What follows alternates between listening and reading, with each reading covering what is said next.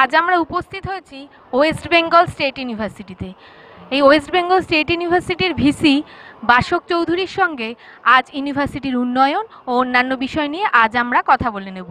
West Bengal state ইউনিভার্সিটির development সম্পর্কে বলুন।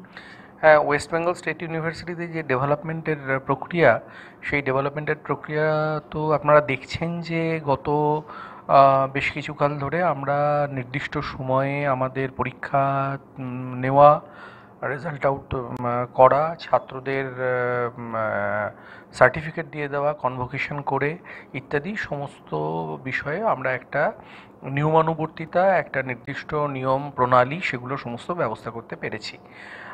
বিশ্ববিদ্যালয় যে সমস্ত সার্টিফিকেশন, সেই সার্টিফিকেশনগুলো পাওয়াটা সেটা শেষ করতে পেরে প্রত্যেকবার যে ফেব্রুয়ারিতে কনভোকেশন হচ্ছে 2016 সাল থেকে, এবছরে কি একই থাকছে? আমাদের এটা স্ট্যাটুট অনুযায়ী হয়। স্ট্যাটুটে বিশ্ববিদ্যালয়ের যে নিয়ম বলা আছে কনভোকেশনে, সেখানে একটা নির্দিষ্ট দিনের কথা বলা আছে, সেটা হচ্ছে 25শে ফেব্রুয়ারি। আমরা বিশ্ববিদ্যালয়ে 25শে ফেব্রুয়ারি কনভোকেশনটা করি। মানে এবছর সেটা কি হচ্ছে? হ্যাঁ, নিশ্চয়ই। যে সিবিসিএস যে সিস্টেমটা রয়েছে, মানে সেমিস্টার সিস্টেম, আপনার ইউনিভার্সিটি থেকে পরিকাঠামো আছে যে কলেজগুলো তাই ইউনিভার্সিটির আন্ডারে আছে? দেখুন, চয়েস বেসড ক্রেডিট সিস্টেম সর্বভারতীয় স্তরে সমস্ত বিশ্ববিদ্যালয়ে মোটামুটি আন্ডার গ্র্যাজুয়েটে চালু হয়েছে বা হচ্ছে। আমাদের বিশ্ববিদ্যালয় এই যে ওভারঅল স্কিম, এই ওভারঅল স্কিমের বাইরে থাকতে পারে না।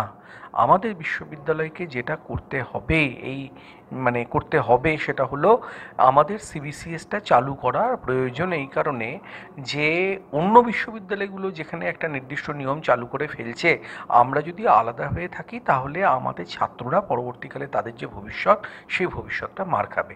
আমরা সেটা কখনো হতে দিতে পারি না।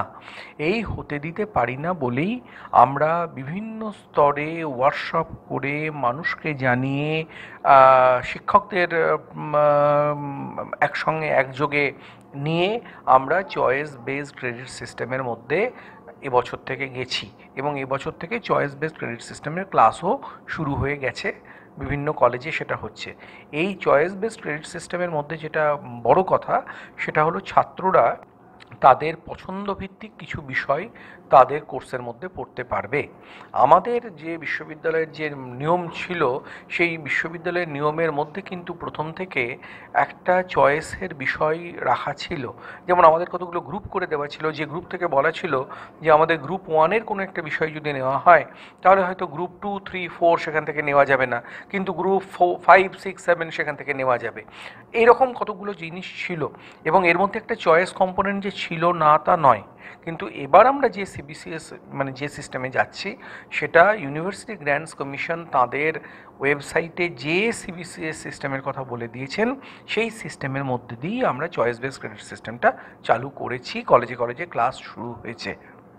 আমরা গতকাল একটা নোটিশ দেখেছি যে ফার্স্ট ইয়ারে সেকেন্ড ইয়ারে যদি ক্লিয়ার না করা যায় বিএতে, তাহলে থার্ড ইয়ারে ওঠা যাবে না। এ বিষয়ে আপনার কি অভিমত?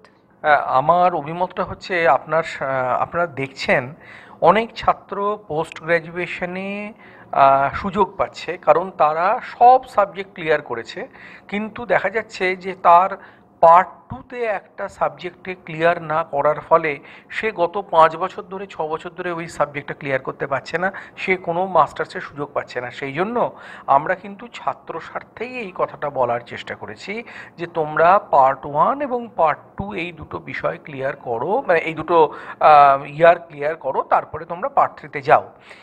এই প্রসঙ্গে আমি আপনাদের যেটা বলবো সেটা হলো যে সিবিসিএস সিস্টেমে কিন্তু সেমিস্টার 1 থেকে সেমিস্টার 5 অবধি আমাদের নো ডিটেনশন পলিসি আছে। তার মানে কেউ যদি সেমিস্টার 1-এ পাস নাও করে, সে সেমিস্টার 2-তে যেতে পারে, সেমিস্টার 2-তে পাস না করলেও সেমিস্টার 3-তে যেতে পারে, তার ইচ্ছে মতন পড়বে। কিন্তু সেমিস্টার 5-এ গিয়ে আমরা দেখে নেব, লাস্ট সেমিস্টারে গিয়ে আমরা দেখে নেব সে 5, 4, 3, 2, 1 এই সমস্ত রেজাল্ট ক্লিয়ার করেছে কি না। এটা ক্লিয়ার না হলে কিন্তু আমরা তাদের সেমিস্টার 6-এ যেতে দেব না। তাহলে একটা জায়গায় তো ইউনিভার্সিটিকে জায়গা দিতে হবে, যেখানে ইউনিভার্সিটি তার গুণমান রক্ষা করার জন্য একটা নির্দিষ্টভাবে একটা নিয়ম রাখবে, যে নিয়মটা আপনি অন্তত শেষ সময় আমরা এখানে কি করেছি, পার্ট 1-এ যারা ফেল করে গেছিলো তাদের আমরা পার্ট 2 পরীক্ষা দিতে দিয়েছি। কিন্তু পার্ট 2তেও যারা ফেল, দেখা যাচ্ছে অদ্ভুতভাবে যে পার্ট 1-এ যারা ফেল করছে তারাও কিন্তু পার্ট 2তেও ফেল করছে। এখন কথা হলো তার যেটা দেখুন, আর সঙ্গে সঙ্গে আরেকটা ব্যাপার এসছে, 2016 সালে যারা রেজিস্ট্রেশন করছে তাদের রেজিস্ট্রেশন কিন্তু 5 বছর পর্যন্ত 2021 সালে শেষ হয়ে যাবে। আমরা এতদিন অবধি স্টেট ইউনিভার্সিটি তৈরি হওয়ার পর থেকে 2009 সালেরও ছাত্র আজকেও এখনও গ্র্যাজুয়েট হতে পারি না, পারেনি, এরকম এক্সাম্পল কিন্তু আমাদের মধ্যে আছে। তাহলে আমি কিন্তু এখন আর সেটাকে চালাতে পারবো না, কেননা ইউজিসি বলে দিয়েছে যে আমার রেজিস্ট্রেশন হবার পর থেকে 5 বছর পর্যন্ত রেজিস্ট্রেশনটা ভ্যালিড থাকবে। এখানে জেনারেল রুলটা ইউজিসি যেটা বলেছে সেটা হচ্ছে n+2 ইয়ার্স।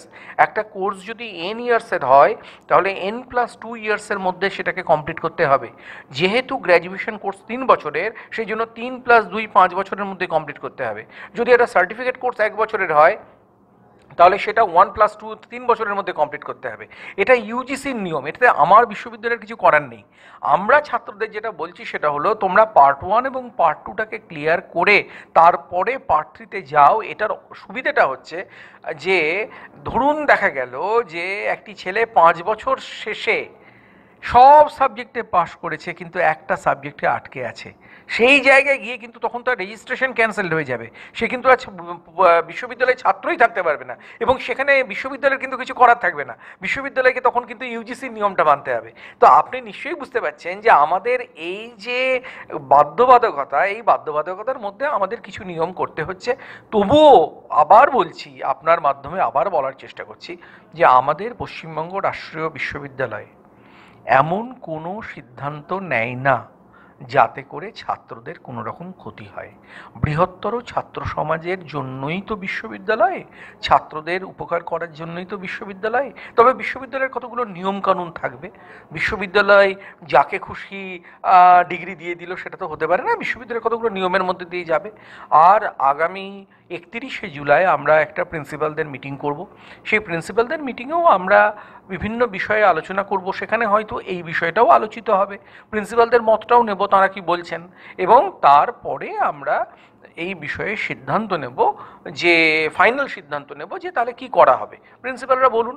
আমরা এমনকি আজকে কিছু ছাত্র এসেছিল, আমরা ছাত্রদের বলেছি যে এই যে বিশ্ববিদ্যালয়ের ল মেকিংগুলো আমরা করি, রুল মেকিংগুলো করি, সেগুলো কিন্তু অনেক ক্ষেত্রেই ছাত্র স্বার্থে।